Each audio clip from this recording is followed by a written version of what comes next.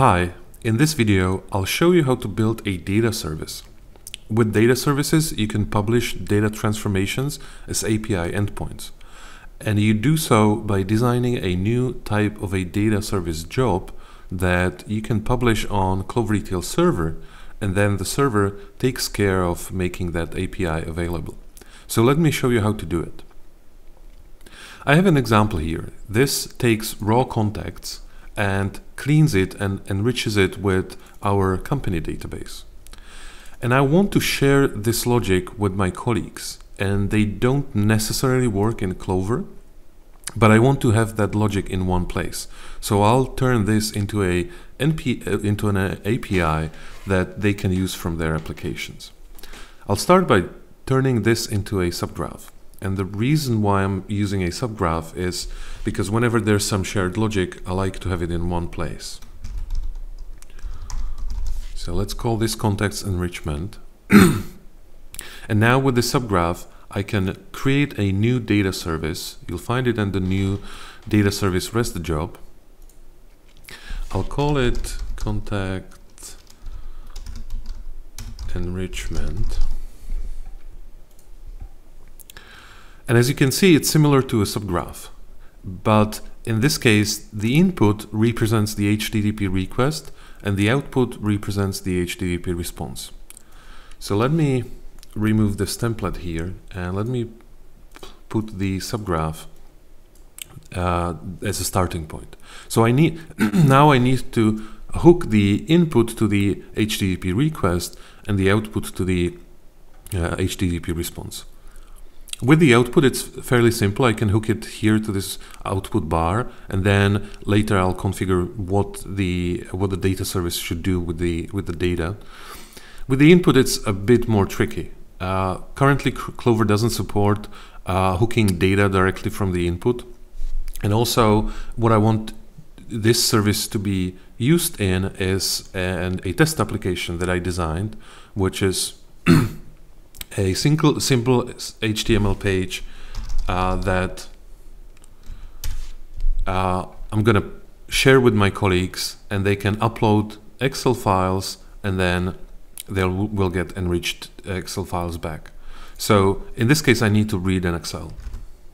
So what I'll do is I'll use standard spreadsheet data reader, and I'll configure it to read data not from a file, but from the HTTP request. And I'll do so by going to a file URL dialog and switching to this new tab, which is called HTTP context.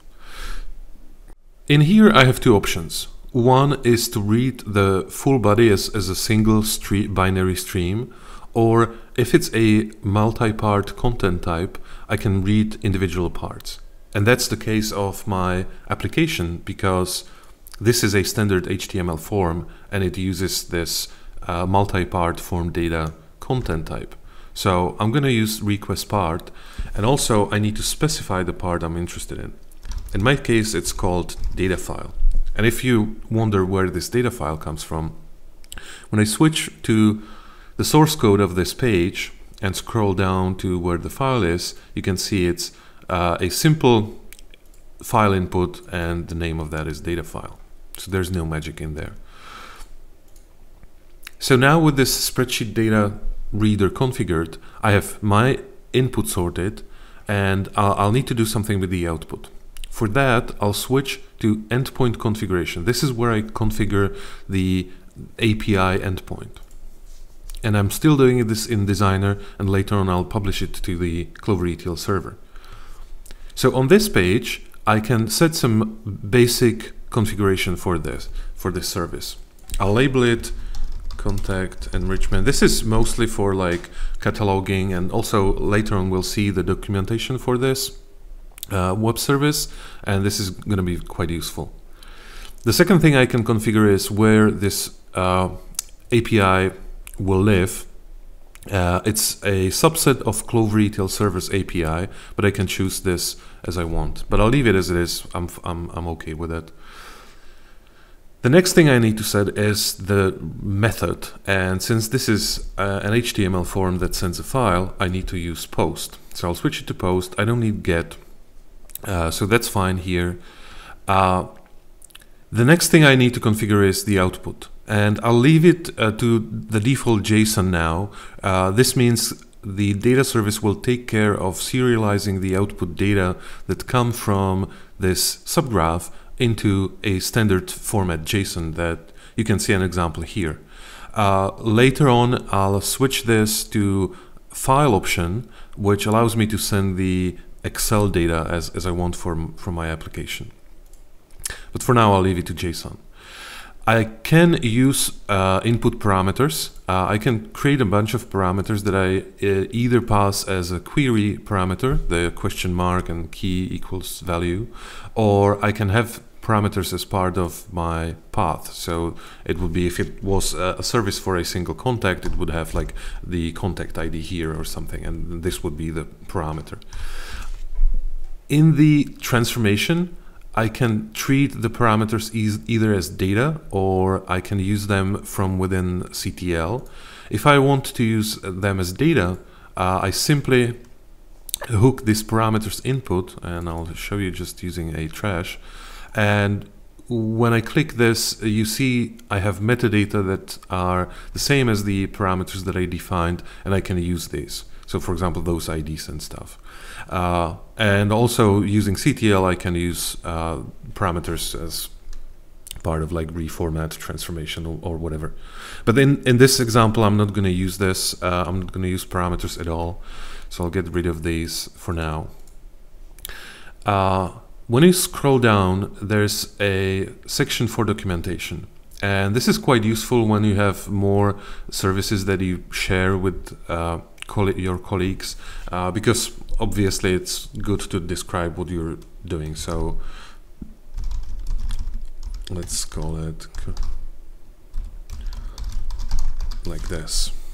And you'll see this on the server when we get there. So now I'm done configuring this data service. I'll save it. It lives as a job in my project, right next to my graphs and everything else. What I'll do now is I'll publish it. So when I publish a job, it contacts, the designer contacts the server and sends this job to the server, and the server makes it available on this URL.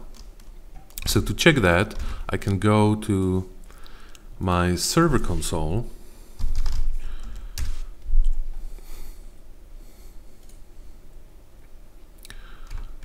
and I can show you the new data services module. And as you can see, this contact enrichment is now visible here. It hasn't been executed yet.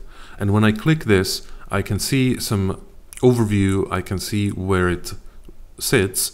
I can also access its documentation. And this is quite useful if you want to share it with someone who doesn't have access to the server. And this is a standard auto-generated documentation that takes information that you've entered in that endpoint configuration. You can test it, you can see what parameters it takes, and so on. So this is quite useful when you want to share it with someone. You can also get a Swagger file if you want to use this API as part of some broader API ecosystem. What I need to do next is I need to set the right authentication. And I can choose between basic, this is your HTTP basic authentication, or no authentication at all, basically making a public API, which is what I want for this case, because I don't want to deal with logins in my simple, in my simple application here. So I'll switch it to do not require authentication, and then I need to choose which user this will run under. So I'll use the standard Clover for now. What I can also do is I can set some alerts and notifications, and that's quite useful if you want to monitor what's going on with your data services. You can either set it to send you an email notification every time the job fails, or for like high traffic services you might want to set some thresholds. So you don't want to be informed about every single failure, but you want to set some limits, and whenever the limit is exceeded, then you start getting these notifications. So that's quite useful. I'm not going to use it for this example, so I'll leave it as it is. And this basically is the whole configuration I need to do. Now I can test my HTML application. So what I'll need to do is I'll need to set the URL into this form. So let me get this URL here, and I'll go to the source code of this HTML page and I'll put it here. So this is the data service that I'm going to be using. This form uses post and that multi-part that we talked about earlier. So let me save that and refresh this page, and let's see if it works. So what I have here is a test data. It's a simple Excel similar to the one we had in the graph. And what I'm going to do is I'm going to send this to the form and click Enrich. And what happens is this form sends it to the data service. The data service runs that subgraph, and now I'm getting the JSON results back. And as you can see, it's the company information enriched with some data from our database. So the last thing I need to do is I need to switch it to an Excel, right? Because we don't want our users to use JSONs. So what I'll need to do, I'll need to go back to Designer, and I'll need to switch this output format from the standard JSON to a file. And this allows me to generate an Excel file in the transformation. We'll set it later. And then the data service will pick that file and send it as data payload with the HTTP response. So my file is going to be labeled enriched contacts XLSX. All right, so I'm going to be using this. I'll choose the content type to be Microsoft Office XML. And I'll set it to attachment so that the browser will not try to show it, but it will give me the download option. So let me save this. And the last thing I need to do is I need to redesign this job so that it no longer hooks to this output, but instead I'll be producing that file. So let me move this a little bit. And let's put a spreadsheet data writer here. And unlike the reader, in this writer, all I need to do is create that file. I'm not using the HTTP context, I'm just creating the file. And I actually copied the file name, so I'm gonna use this. Let's call this contacts, and let's switch it to create new file. All right, so now I have the transformation that takes Excel data from the HTTP request, reads it, runs it through the enrichment process, and then produces a simple Excel file.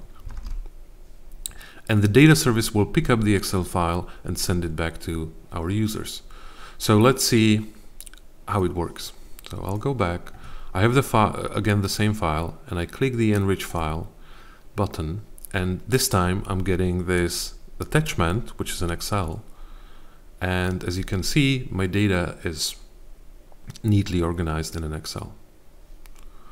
And that's all. All you need to do is go to Designer, design a transformation within a new data service job, set some endpoint configuration, and then publish it to the server. And by the way, you can check on the server